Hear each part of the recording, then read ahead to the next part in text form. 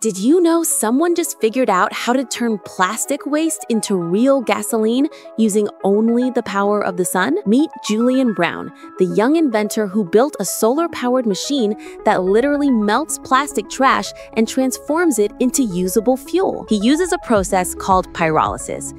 It means heating plastic in a sealed chamber with no oxygen. When the plastic breaks down, it releases vapor that cools into oil, and that oil can be refined into gasoline or diesel. And the best part, his whole setup runs entirely on solar power. Imagine turning plastic pollution into clean, usable energy powered by the sun itself. Of course, it's not completely free, and scaling this safely is still a challenge, but it's a powerful reminder that human innovation can fight pollution and power the future. If more minds start thinking like this, we could literally fuel the world with our waste. Follow for more mind-blowing innovations that are changing our planet.